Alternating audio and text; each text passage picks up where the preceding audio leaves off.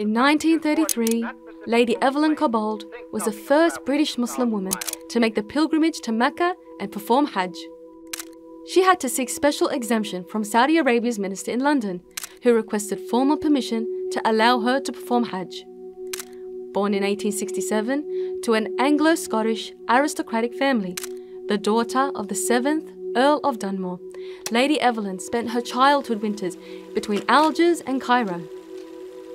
She used to escape her family's Moorish villa to spend time with her Algerian friends visiting mosques.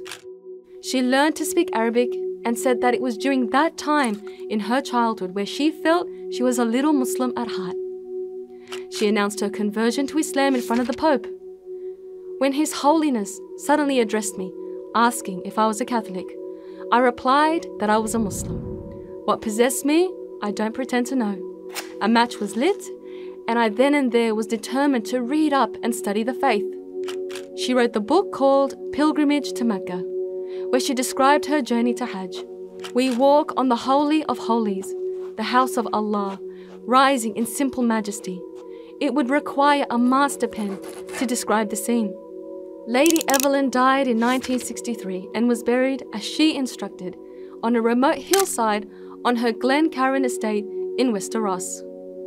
She asked that the verse, "Allah is the light of the heavens and the earth," be written on her gravestone.